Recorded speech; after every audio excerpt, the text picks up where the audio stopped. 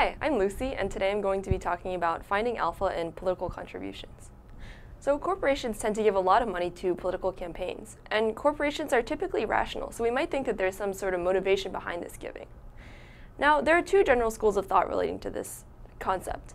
Some political scientists think that contributions are a consumption good. In other words, corporations make political contributions for the sake of making them, because they get some sort of utility out of it. This might be the utility of seeming socially responsible, or because they want to align themselves with a particular political group.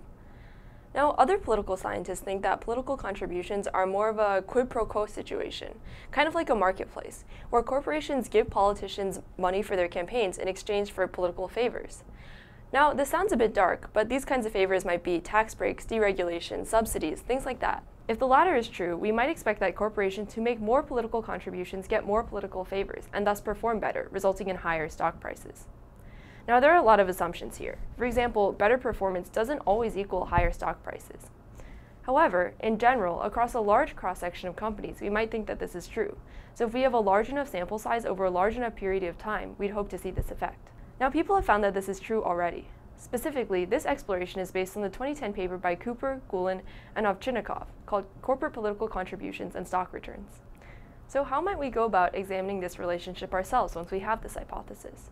Well, first, we need to construct a dataset that lists the number of campaign contributions per company. Then we'll upload this dataset onto the Quantopian Platform using the self-serve data feature and use pipeline to construct our alpha factor from our dataset. Finally, we'll use AlphaLens to analyze whether this factor is actually predictive. So let's begin with the construction of the dataset.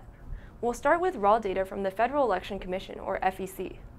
This dataset has one entry per campaign contribution, which is perfect for our needs. However, there is one issue. Companies don't generally donate under their own names. Instead, they donate through linked political action committees, or PACs, and as such, the FEC records contributions by PAC ID. It would be really nice if we had a direct link from PAC ID to ticker, but unfortunately, that's not the case. We have to map PAC ID to company name, then map company names to tickers.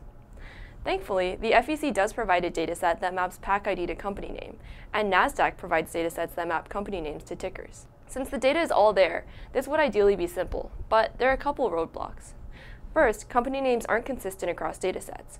For example, a company might be listed as ABC Inc. in one dataset, and ABC Incorporated in the other. To fix this issue, we drop common words from the company names. We also have slightly incomplete records. For some PACs, the FEC doesn't provide an associated company name. We solve this in two ways. First, we look through the datasets for every year and collect all possible names associated with each ID. And second, we guess the name based on the name of the PAC. For example, ABC Incorporated PAC is probably associated with ABC Incorporated. So now that we've worked out these roadblocks, we should have our full dataset. Now we can upload it to self-serve data. Once we've uploaded it, we construct a factor using pipeline. For now, we'll just use a really simple factor, simple moving average of the number of contributions. Now let's take a look at our tear sheet. In the cumulative return by quantile plots, we want to see 3 distinct fingers moving across the plot without crossing. In the 62-day middle period, we do see that the third quantile is consistently distinct from the first and second. This indicates that stocks with higher factor values do tend to generate higher returns over this period, which is good, that's what we're looking for. However, the first and second quantiles cross a couple times, which indicates that our factor doesn't do a good job of returning the lowest returning stocks. The third quantile also does not seem to perform as well in the 21-day and 124-day periods. Now let's take a look at the IC normal distribution QQ plots. Here we want to see an S-shaped curve, which indicates a normal distribution with fat tails, since high and low factor values are the stocks that we want to long and short, respectively. We do see slightly S-shaped curves in the plot for all 3 periods, so that's good. The mean turnover looks a little on the higher side, especially for the 2 longer periods. In general, it looks like there's still some work to be done here. We could modify this factor in a few ways. First, we could improve our data. As we noted earlier, there is some uncertainty in the way that we map political campaign contributions to a particular ticker. Removing some of this uncertainty would result in higher quality data, which could potentially improve our alpha factor. Second, we could improve our factor construction. Currently, we use the rolling 60-day count of political campaign contributions. However, there are many other factors that we could generate from this exact same dataset. For example, we could create a factor that incorporates both count and sum of contributions, or somehow incorporate the identity of the political candidate to which the company is donating. So that's an example of the self-serve data workflow, from constructing a dataset to uploading it to running an AlphaLens study. Thanks for watching.